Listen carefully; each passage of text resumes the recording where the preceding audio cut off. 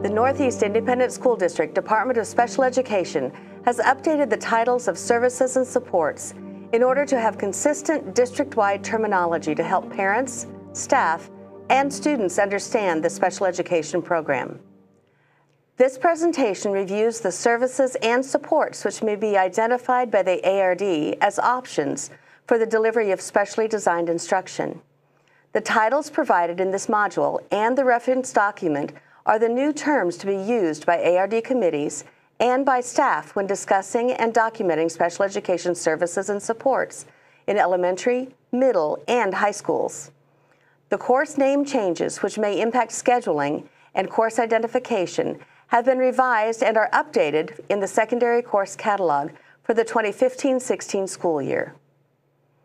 The IEP goals and objectives are based upon the enrolled grade level curriculum and address student needs. The ARD identifies the curricular or instructional supports which range between the least and most restrictive for the delivery of specially designed instruction.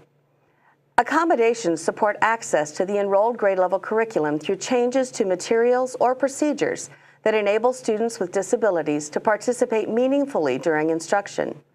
Accommodations are often described as leveling the playing field for students who learn differently or who need to demonstrate their knowledge differently than their peers. Accommodations are intended to reduce or even eliminate the effects of student disability without reducing learning expectations. It is important to keep in mind that while some accommodations may be appropriate for instructional use, they may not be appropriate or allowable on statewide assessment. Modifications are different than accommodations. Modifications are practices and procedures that change the nature of the task or the target skill. These changes alter the expectations or complexity of the curriculum. Alternative IEP goals support the student in making progress on skills which are prerequisite to the enrolled grade level curriculum. These goals may include and address functional academic as well as communication, personal, and/or life skills. This graphic representation of 3 points on the continuum for curriculum and instruction refer to the tiers of services and supports provided through special education. Remember, these are not silos in which the students are categorized, but rather categories to describe instructional access to the enrolled grade level curriculum. Note as well that one student may access multiple points on this continuum depending on variables such as academic content, requirements for the course, and the levels of support needed for instruction in order for the student to meaningfully participate and to make progress in the curriculum and the IEP. Each student's services and supports are unique to the specific needs identified in the individualized educational program. Take a moment to review the components for each point on the continuum.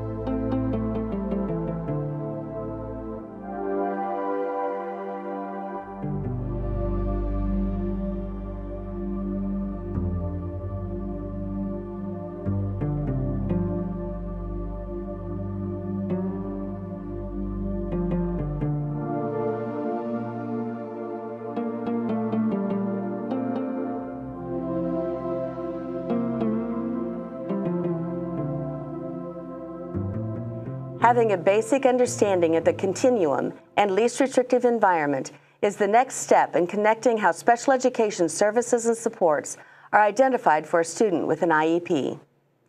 Keep in mind that generally accommodations, modifications, and alternate curricular standards can be implemented in either general or special education settings based upon variables such as academic content, requirements of the course, and levels of support needed for instruction in order for the student to meaningfully participate and make progress in the curriculum and the IEP. Historically, Northeast Independent School District has used multiple terms to describe these settings. Secondary campuses use different terms than elementary campuses. Transitions between grade levels became confusing and created concerns. This presentation will provide the revised service and support titles and descriptors that Northeast Independent School District will begin using to describe instructional and related services. The decision about these identifiers used for these services and supports was not made by an individual or behind closed doors. Feedback from administrators, parents, and other district personnel informed a committee.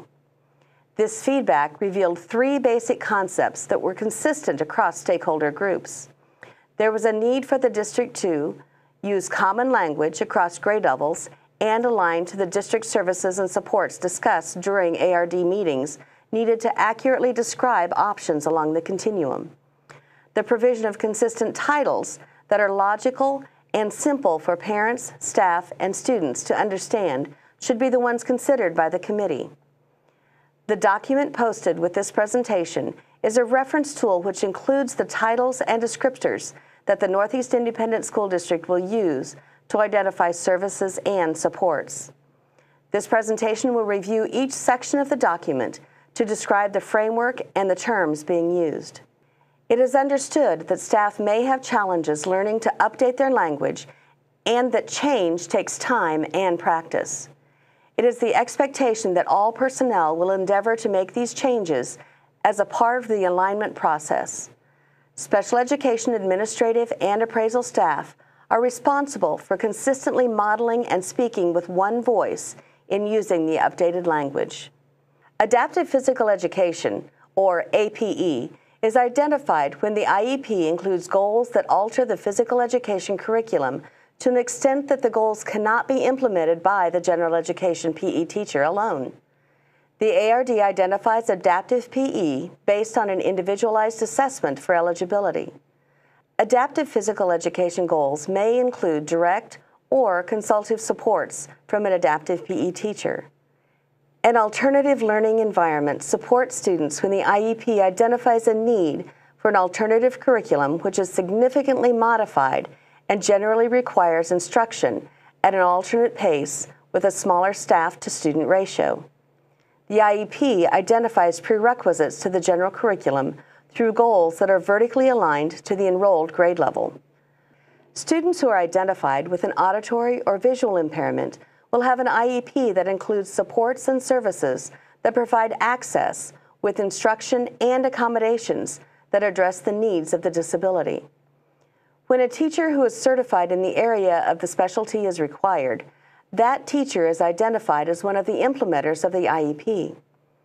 IEPs may also specify assistive technology, Braille, large print, orientation and mobility, or various layers of sign language or communication supports that are required in order to support the student in making progress in the general curriculum and the IEP.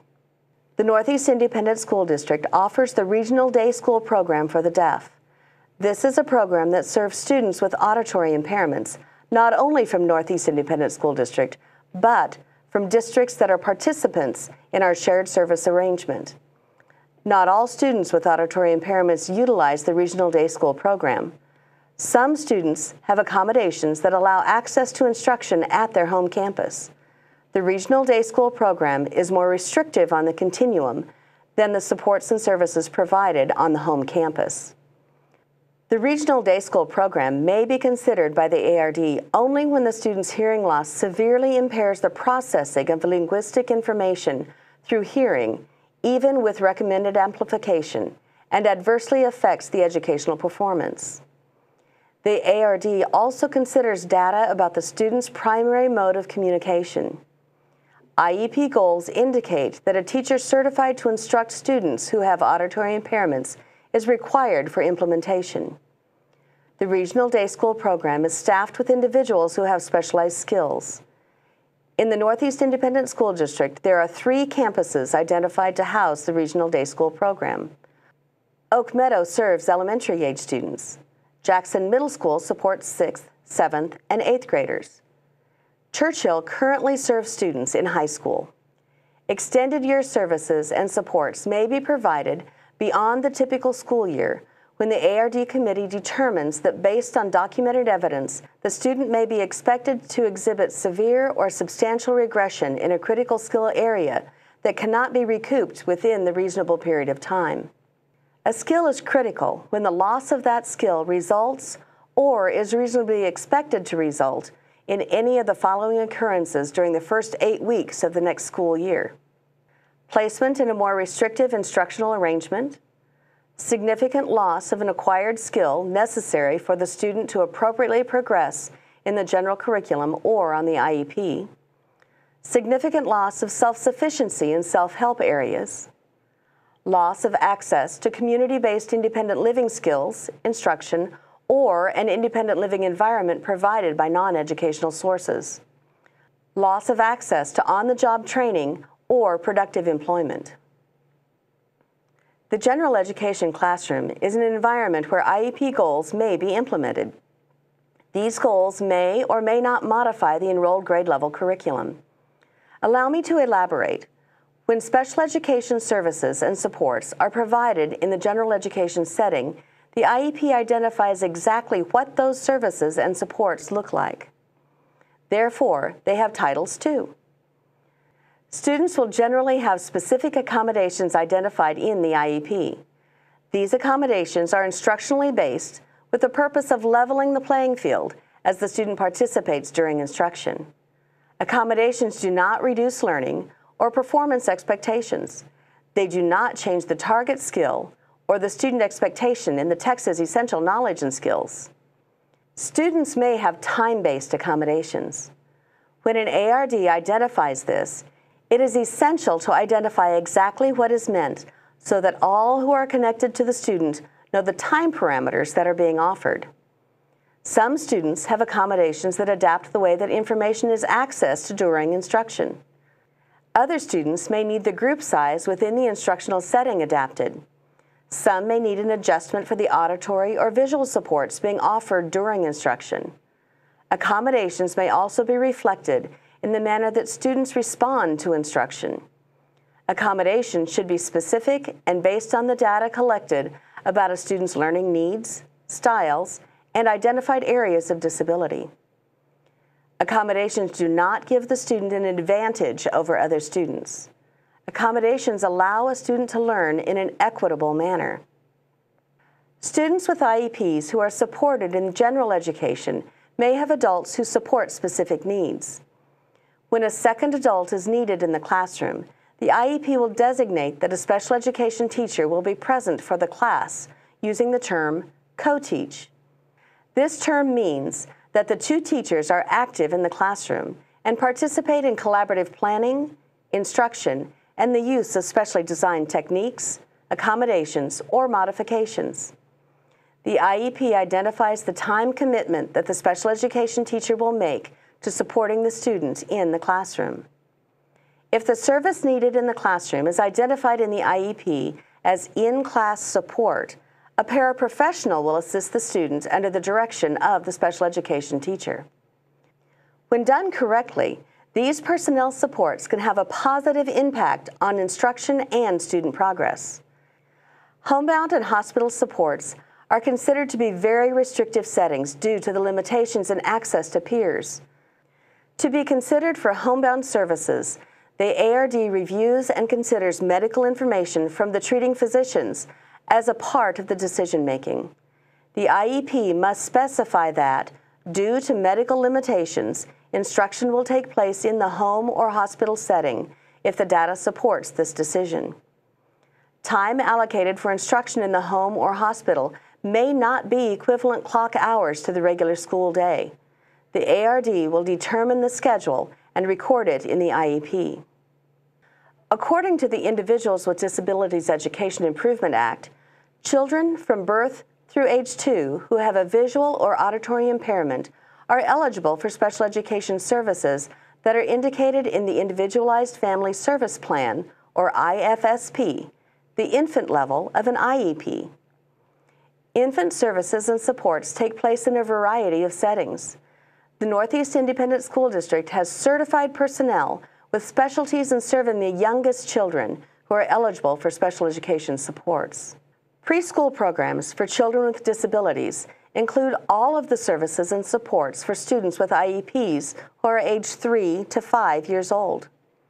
Goals may be implemented through a variety of services and supports, including, but not limited to, special education, general education, pre-K, or walk-in services.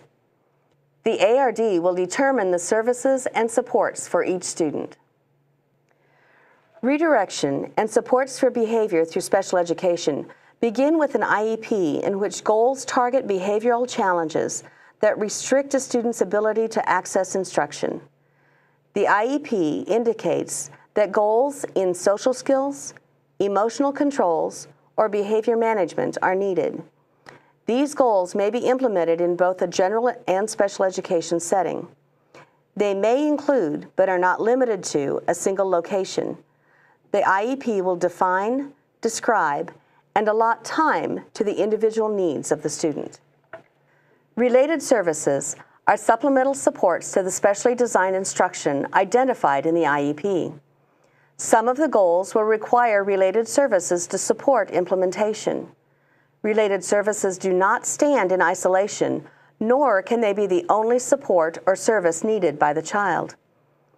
Some examples of related services may include assistive technology, audiology services, counseling, health services, music therapy, occupational therapy, orientation and mobility, physical therapy, sign language interpretation, or transportation. Resource is the term that Northeast Independent School District uses to identify the courses or units of time in which a student leaves the general education classroom to receive direct instruction from a special education teacher. In the Northeast Independent School District, secondary schools will experience the impact of this vocabulary change. Secondary courses that were formerly called lab now have a course number that is associated to the term resource. The course title of lab no longer is associated with special education courses. Elementary campuses will not experience an impact, as this is the term that has been in place. The benefit of aligning these terms will be in the communication of professionals who discuss students who will be moving from one level to the next. It also clarifies and simplifies the terms used to describe specially designed instruction that takes place in a special education classroom for a designated period of time. Instruction in the resource setting usually follows the identification of IEP goals, which either modify the enrolled grade level curriculum or indicate that the student requires support that cannot be provided in the general education classroom. IEP goals indicating practices and procedures that change the nature of the task or target skill may be addressed in resource. Goals related to behavioral or social skills objectives or utilize specialized services and supports such as Braille, sign language, or specialized technology may also be addressed in resource. When IEP goals require services and supports from a licensed speech and language pathologist or a supervised SLP assistant, a student will have speech therapy identified as a service. Speech therapy may be delivered individually, in small groups, or within an instructional setting. One must be aware that these services can either be listed as instructional or as a related service depending on the program design for the student. Speech therapy is considered to be instructional when it is the only support required through special education. Just to clarify, that means that the student does not receive any other special education services. When the IEP identifies multiple services and supports for the student that include speech therapy and other supports, then the speech therapy services are considered to be a related service and are documented in the IEP as such. Whether services are instructional or related, goals may address articulation, language, and communication skills. The IEP will also define what supports look like. Therapy may be consultative with other professionals or offer direct instruction. This decision is based on the individual student needs. Northeast Transition Services is not a specific place. Transition includes a coordinated set of activities that address the student's post-secondary goals. Transition services begin no later than the student's 14th birthday.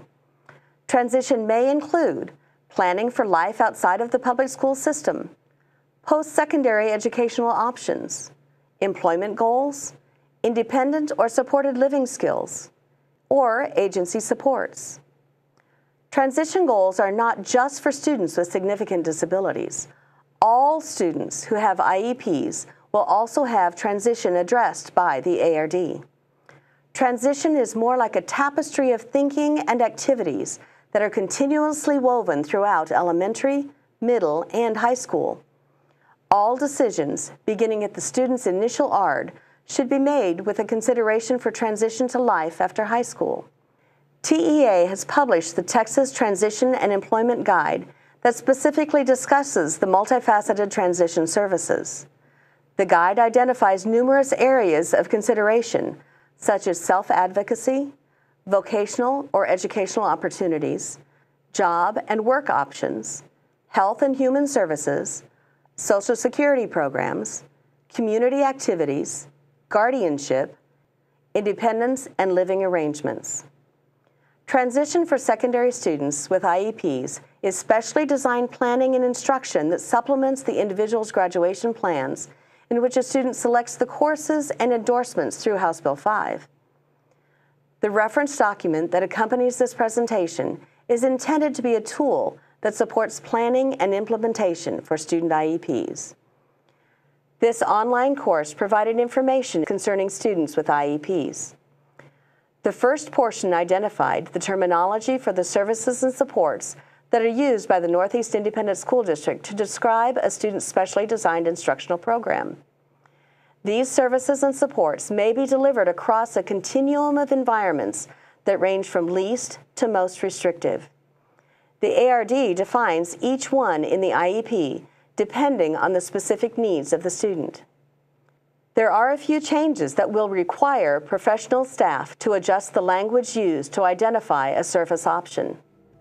The reference tool is provided to assist professionals in identifying and clarifying those services and supports. Thank you for participating in this course.